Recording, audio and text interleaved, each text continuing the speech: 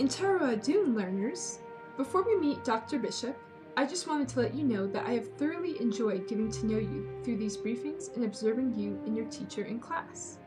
You've shown a lot of respect for your teachers and for each other, a willingness to help each other out, and a spirit of wonder and creativity.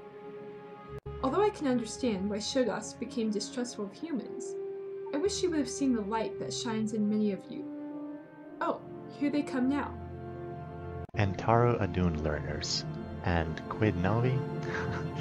I'm sure learning much. Remember that an educated mind is an enlightened one. Now you're probably wondering why I summoned you here. This is in regards to last time, when we all were together. I apologize for my abrupt departure.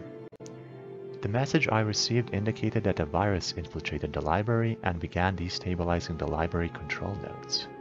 This in turn started deleting many of the archival records. Gloria will explain in further detail. The virus caused much of our media to become permanently erased. Historical documents, audio recordings, fiction, videos, everything was being targeted. Don't you have backups? We do, but we don't carry many physical storage backups. Most of it is done through the cloud and at other data repositories. What's alarming is that many other sites were attacked as well. The concern is if the files are being erased faster than being restored. Artanis looked into this. He saw many of the library programs were being corrupted or completely rewritten. After further digging, he also found this image embedded within the code. Ay, Dios mío! SHODOS! Yes, it appears she did not vanish completely as some had theorized. Nor is she docile. What's being done about this, Dr. Bishop? Well, Artanis thinks he may be able to fix some of the corruption by going through some of the key lines of code in the program and finding where it's causing problems.